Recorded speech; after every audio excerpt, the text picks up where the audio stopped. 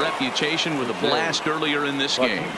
And you can just tell how confident he is in the box. Oh, this is hit high and deep out to left. And goodbye. This one ain't coming back.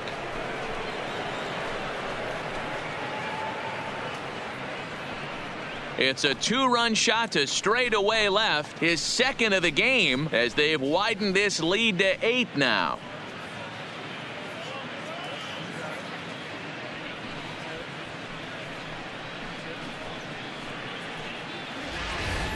Boy, when the leading MVP candidate steps into the box, I'm not sure it's wise to challenge him, especially with a pitch like this. But they do, and he makes them pay for their mistake. He's been doing this all year long.